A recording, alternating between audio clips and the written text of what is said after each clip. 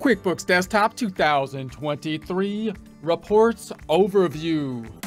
Let's do it with Intuit's QuickBooks Desktop 2023. Support accounting instruction by clicking the link below, giving you a free month membership to all of the content on our website, broken out by category, further broken out by course. Each course then organized in a logical, reasonable fashion, making it much more easy to find what you need than can be done on a YouTube page. We also include added resources such as Excel practice problems, PDF files, and more, like QuickBooks backup files when applicable. So once again, click the link below for a free month membership to our website and all the content on it. Here we are in QuickBooks Desktop sample rock castle construction practice file provided by QuickBooks. Going through the setup process we do every time, maximizing the home page to the gray area, going to the view drop down, noting that we have the hide icon bar and open windows list checked off. Open windows on the left hand side. Going to the reports drop down, company and financial, looking at that P&L, profit and loss, otherwise known as the income statement. Date change 01/01/24, 12/31/24, January to December. Customize it, fonts and numbers, change it to 12. Okay, yes, okay. And then we're going to go to the reports drop down again. Company and financial, this time the big balance sheet. Tab, date 12/31/24. Customize the report, fonts and numbers, change it 12. Okay, yes, okay. That's the setup process that we have been doing every time. Note that we're going to go through many of the other reports to give an overview of the report center. When we look at all the different kinds of reports in there, it can be quite overwhelming. However, it'll be a lot easier to consider if you realize that the two major reports, the financial statement reports, are the balance sheet and the income statement, otherwise known as the profit and loss report. I wouldn't even really think about them as reports. I would think about them as a level up from the reports, the end result that we're primarily thinking of, meaning they are the financial statements. They are the financial statement reports. Every other report, pretty much just about every other report, is going to be giving more detail, expanding upon in some way, organizing a little bit different than simply a general ledger, some line item or multiple line items of the major two reports, the balance sheet and the income statement. Or in other words, the reports are typically constructed, these two reports are constructed from the accounts on the general ledger. If there's any activity in the accounts that we have created from the general ledger, the list of all accounts, then again, they will be constructing the end result showing up somewhere in the balance sheet or the income statement. Also, just realize that the trial balance is another report that kind of has everything involved in it, because it's in essence the balance sheet on top of the income statement. Keeping that in mind, when we're thinking about other reports, how to get to other reports, there's two primary ways we can do that. We can go to the reports drop down, and then we can go to the report center up top. So if I go into the report center, it has this little organization. I'm going to maximize it. For some reason, it unmaximizes when I go into it originally. So I'm just going to go, okay, maximize that. That's one way we can get there. Notice the tabs on the left-hand side are the major categories on the left, and we're currently in the standard tab up top. The other way to get there is what we've been doing every time when we go into the reports. Probably the fastest way to get to the reports, if you haven't like customized or put reports in some kind of custom field, and that would be to go down here and then go to the reports. So these categories here, company, financial, customers and receivables, sales, match these categories over here. And then you've got the added drop down with all these reports in it. This can look a little bit overwhelming. So if you know where you're going, this is the fastest way to get there. If you don't know where you're going and you're searching for some new report, then opening the report center is probably the best way to go there. If you have some reports that are kind of buried when you look at this drop down and you want to make them a little bit more accessible, you can memorize the reports and you can put reports here, These are also reports that you can make, more customized, basically reports up top. We'll talk about more shortly. You can also put reports in like favorites in your drop down here to make them a little bit more accessible if you need. So for now, we're going to go into the report center. So reports drop down, report center. This is the report center. We've got tabs up top. The standard tab is the main tab we'll be looking at. The memorized tab represents reports that we have memorized. So these might be reports that are going to be really useful to us, so we memorize them, or they might be reports that we have changed. And that's probably the better use of this field. In other words, for example, if we have like a balance sheet and an income statement, let's open up a balance sheet and we want to change the formatting. Let's say we want to take the pennies out of it. I'll show you real quick. If I go to customize up top and we said, okay, what if I go to the fonts and numbers and I don't want to have any, I'm going to have parentheses and red for the negative numbers, and I don't want to have any pennies involved in it. And I'm going to say, okay, and you note that I made it 12.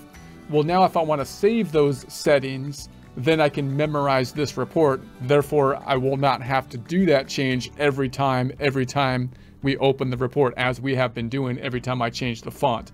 So that can be a useful tool. We'll talk more about that in the future. Back to the report center, toggling on the left-hand side, memorized reports. And you've got different categories for the reports. We'll talk more about how you can organize those categories or give some suggestions in future presentations. We've got the favorites. So this is where you can put items that are your favorite items to get to them a little bit more quickly.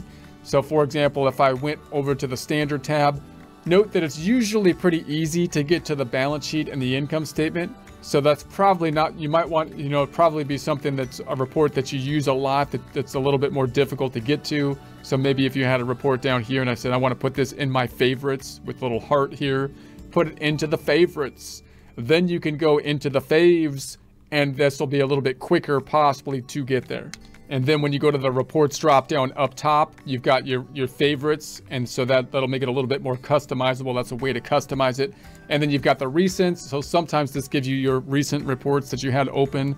And then you've got your contributed. These are reports that other people have opened, that they have customized them. And so you could look for some standard customized reports that other people have found to be convenient that might be useful to you as well. We'll talk more about customizing reports in a future presentation. Back to the standard tab. So within the standard tab, once we see the reports in this middle window, we can view them a couple different ways. This is probably the easiest way to view them because you get a nice glance at what is happening here. But sometimes if you just want to look at a list of the reports, you can go this way. That gives you a nice list. To me, if I know the list and I know what the report looks like, I'll probably just find it this way with the reports drop down and then see the list. This is basically a list format this way. So that's why I usually like to see it a little bit this way if I'm actually going to go into the report center, or possibly if I want to get a little bit more detail, use this method, which will give you a little bit faster look, and you can sort through them this way. And so you can see what the report looks like. And that's probably why you're going to be in the report center anyways, as opposed to going through the drop down, because you don't know exactly what you're looking for and you maybe want to be observing what it looks like. I'm going to go back to the default, which is the grid view, and then we'll just kind of go through some of the categories of the reports in each of these categories. So first we have the profit and loss report. So this is the company financial. Remember, this is the major financial statement report of the income statement, the timing report, income minus expenses. The standard report is probably one of the most common reports you're going to use, although you might customize it a bit for your personal use or for the use externally. So that's the one we've been working with. That's the one we've been taking a look at. So you could have the profit and loss details. So this is going to be the profit and loss, but giving you a bit more activity in it. Notice it has the type, the date, the name, and so on. You got the profit and loss year-to-date comparison.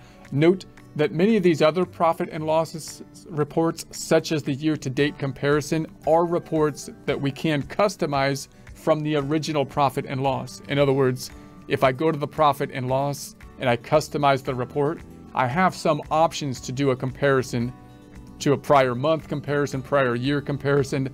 Many of the reports that are in the report center, if I go back to the report center, are constructed from the options. So you could have made them, in essence, from a profit and loss. So these are great default options, but we'll also talk about how to make some of those standard comparison reports, side-by-side comparison, month to month, year to year, month to prior month, and that kind of stuff. So profit and loss, a previous year comparison. So this is another comparative P&L report that we could construct ourselves if we know how to do that.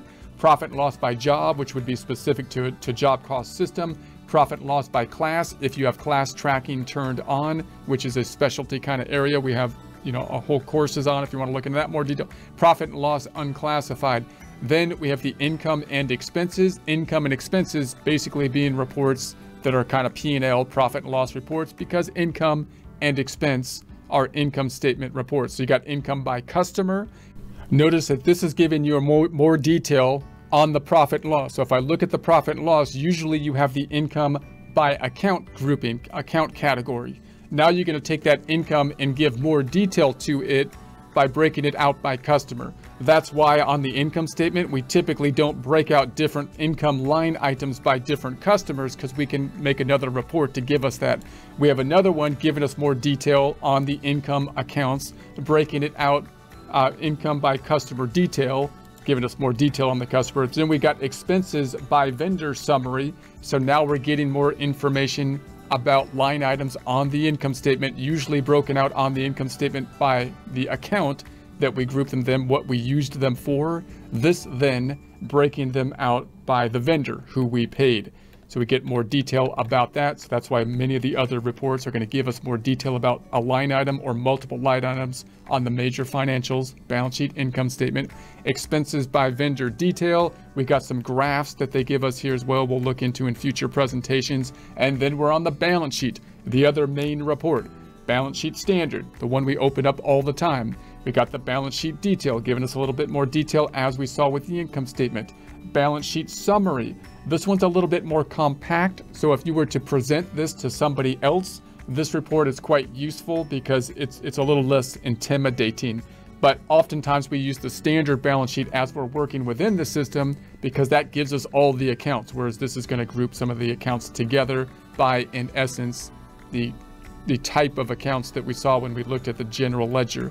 Then we got the balance sheet prior year comparison. This is a report which, once again, we can construct from the balance sheet if we know how to do it. They just put one together for us already. We'll talk about how to do that in future presentation. Net worth graph type of report. Then we've got the cash flow. The cash flow is the other major financial statement report. So you might be asking about that. You might be saying, why haven't you talked about the cash flow?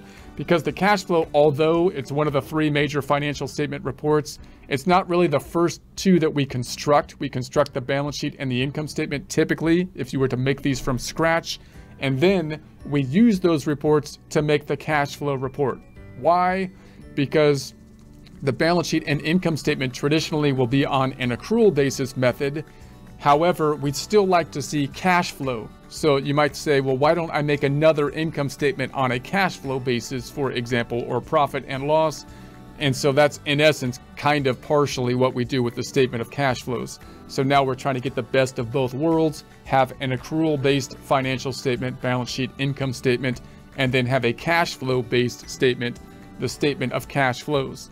But in essence, it's giving you more detail on the accounting system on a cash flow basis, and you can think of it as kind of breaking out the flow of the cash. In that way, it follows our theme that it's going to be a report related to, another report. It's going to tie into our cash flow report on our cash on the balance sheet, in essence. And so those are going to be the major reports there. Let's go to the customers and receivables. These reports are going to tie out then, or give more detail about the major balance sheet account of accounts receivable, which is us showing people owing us money. So if I go to the reports, then we've got the AR aging. So that breaks out then the people that owe us money, and then how past due the balances are, which helps us to collect on them. Of course, the AR aging detail, they've got graphs for AR aging. Open invoices. The open invoices typically are the things that create the accounts receivable. So those are the forms by customer, that if they have not been cleared, that's what the accounts receivable balances is made of. Then you got the collections reports, which of course accounts receivable, we're trying to collect on it.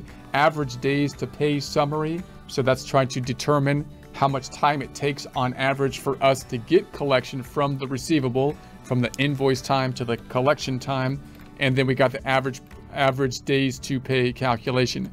You got the customer balances. So this basically breaks down the accounts receivable by customer, which we can also see in the vendor, in the customer center. Customer balance detail, basically in the customer center, same kind of information there. Unbillable costs, and then the transaction list by customer. A lot of this stuff, like I say, you could see in the customer center. So if you're trying to figure this stuff, I can see the drop down and look at the open balances and try to search that way if I'm looking for a particular customer.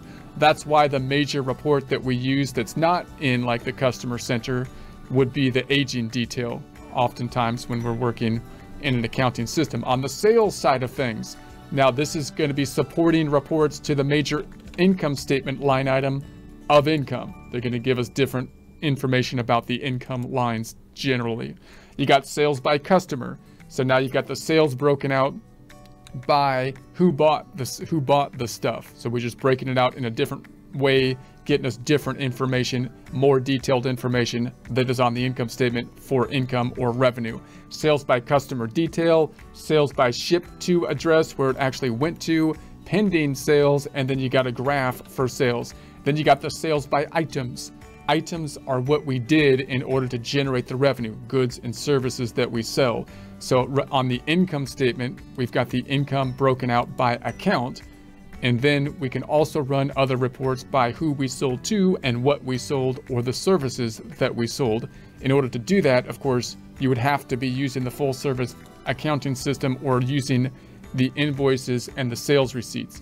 If you're depositing directly into the system with like a deposit form, possibly using bank feeds and assigning that to an income account, then you lose some of the added report features to break out by item and possibly by customer in that way. So then you got the sales by rep. If you have sales rep, then you've got that report. You got the job time reports. Now these are going to be specific to a job cost system. So I'm not going to go into these in detail, but if you have a job cost system, you've got job related reports and job estimate reports, and then time as well, more reports there, vendors and payables. So this is going to be supporting the balance sheet line item of accounts payable in a similar way as we saw with the accounts receivable. Accounts payable representing money that we owe to other people for goods and services provided to us. We can break that out by the aging report. That breaks it out by customer and how old they are. This is the most common report used. Aging detail, we have a graph. And then we've got the vendor balances. Like with the receivables, this is a useful report, but most of the stuff we can find by going to the vendor center, and then I can search, my outstanding balances in the vendor center here, and we oftentimes would go there in practice. And therefore these reports, although useful, common way to break it out, the common subsidiary report breaking out the payable by who we owe, we'll probably find that in the vendor center, and therefore this is the most common report we use, the AP aging. And so then we've got the unpaid bills. Bills are going to be the items that are used to create the accounts payable. If they have not been paid, that's to increase the payable. Transaction list by vendor. Then we've got purchases. Now this is going to be in place if we have inventory oftentimes. So we got purchase by vendor summary. So we're breaking out the purchases we made by who we purchased from. Purchase by vendor detail. And then we've got the purchase by item. So these are showing the purchases by the thing that we purchased, like the inventory items, for example. And then we've got the open purchase orders. So this is something that oftentimes, again, we probably would be looking at by going in practice. We would be going to the vendor center and possibly looking at the purchase orders here, or going to the transaction purchase orders and looking at open purchase orders here. So these reports, although useful, probably not the main place we go to when we're trying to find an open purchase order in the process of our accounting and bookkeeping. The inventory, this of course would only be applicable if we have inventory, the main report being the inventory valuation summary, this giving us more detail to the balance sheet account of inventory, inventory having one line item, giving us the dollar amount of all the inventory. If we have a perpetual inventory system tracking the units of inventory, then we got the inventory valuation detail, inventory stock status, which can help us to count the inventory, comparing our physical count to what the QuickBooks says. Then we've got the employee reports, noting that the payroll reports are a whole animal in and of themselves, because we have all these other kind of laws and regulations for human resources, withholdings and whatnot. Also remember that you have to turn on payroll in order to have the payroll reports. You typically have an add-on feature to be processing payroll, although there is a manual payroll that we can use to practice with. And so we'll look at those reports later. These tie into multiple items on the balance sheet related to payroll. So they're going to help us to determine, payroll checks and whatnot, but we've got the payroll liability accounts on the balance sheet, and we've got on the income statement the gross wages and the payroll taxes and the FUTA taxes and the SUTA taxes and so on. But again, these go a little bit beyond just giving us more detail from a line item on the balance sheet and income statement, because they also have to be used to give the pay stubs to the payroll each time, and to give the reporting forms to the 941s to 940 and the W2s and W3s at the end of the year. This is also the area where you might have someone outside doing that, like an ADP or Paychex, where they take care of all that stuff and you just enter the data necessary to make the financial statements correct. We'll talk more about that in the future. You got the banking reports, so deposit details. Now, this is of course going to give us more information on the balance sheet account of the bank accounts. And notice that you could go into the bank account report and look at the detail 0124, and then you could sort this information by type. So the major increases being the deposits, the major decreases being checks, although there's other kind of checks, liability checks, bill checks, and so on. So this is giving you some reports here that are the deposit detail, check detail, so you can kind of come up to a similar report by filtering into basically a general ledger or transaction detail report. Missing checks, you got the reconciliation discrepancies, previous reconciliations. The reconciliation report is a little bit different than other reports, because that report isn't really giving us information on the data input to sort the data input. For example, like with the accounts receivable, which sorts by transaction, and then having a subsidiary report sorting it by customer. With the bank reconciliation, we're reconciling our account on the books to the bank's books. So we're reconciling to some other thing outside of our system. So it's a bit different of a report. We'll talk about it more when we get to the bank reconciliation components. And then we've got the accountant reports. We looked at the trial balance. That's basically the balance sheet on top of the income statement. Very useful report. We will start to use that and look at it in replace of the balance sheet of the income statement when we're trying to look at quick activity as we do the data input and see the impact on the financial statements, balance sheet, income statement. The general ledger report is basically all of the accounts and the activity within it. And that's similar to if I go to the balance sheet and whenever we double click on a particular account and then say 010124, it shows me the activity. It calls it a transaction by account. So if I had all the accounts and all the activity, that would basically be the general ledger. So this is kind of a similar thing as the general ledger report. The transaction detail by account, so similar kind of process there. These are similar reports. The journal report breaks out all the transaction by journal entry, so it gives you the debits and credits. It's a really good tool to kind of look at what's happening in terms of debits and credits, given the fact that Intuit generally doesn't show debits and credits all the time. It's kind of like that's the behind the scenes thing. So if you're trying to learn in terms of debits and credits, then these are a good tool to use. It's also good for billing purposes. We'll try to point that out a bit as we go through the process, depending on your billing system. Audit trail report, voided delete transaction summary. So you can take a look at all the transactions that have been removed. That could be useful if someone went in there and deleted stuff that shouldn't. Voided deleted detail transaction list by date. So this just lists out all the transactions by date. It's a little bit cleaner, a little bit smaller than the journal report. Similar kind of thing. However, also could be useful for like billing depending on your circumstances and for reviewing. We'll talk more about it later in the second half of the course. Account listing just gives you a list of the accounts, chart of accounts in essence. Fixed asset list if you have the fixed asset list. Income tax preparation, income tax summary. So this comes into play if you coded some of your accounts in terms of a tax account, which can be useful, but it has potential, but it hasn't really added a lot of value that I see because it can't be perfectly used. But we might look at that a little bit more when we add the accounts. But I haven't found it that a lot of bookkeepers use like the tax components of it. So I won't go into that in detail here. Budgets are a little bit different than most of the other reports because most other reports in accounting in general is designed to record past financial transactions in order to construct the balance sheet and the income statement representing a summary of what has happened in the past and where we stand at this point in time. Budgets are going to use that past data to project out into the future. So they're not something that a bookkeeper can really do on their own, independent from the owner of the business, because they only have part of the data. They got the prior year data, but they're also going to need projections into the future to create a budget. So we'll get into budgets in future presentations. Just remember, as a bookkeeper, by default, you're not really the person that's going to put together the budget. You can try to think about that. You have to work with the owner to kind of think about other things other than simply past data to project out into the future. And then we've got the lists with like the customer phone list, customer contact list, the vendor list, phone list, contact list.